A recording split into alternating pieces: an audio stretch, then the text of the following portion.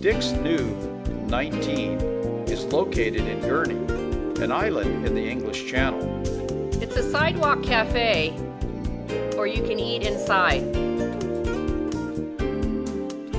It was a rainy day, but we decided to eat outside under the awning. It was a fun place to people watch. We ordered a cappuccino. When they brought it, a 19 was floating on the top, made out of cocoa. Very cool. I checked out the menu, and they brought us French bread.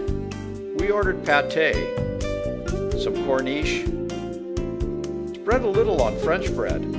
It was fantastic. I liked it too.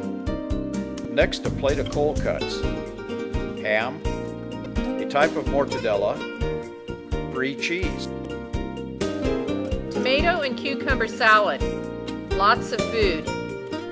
Nancy and I gave the restaurant 4.5 stars.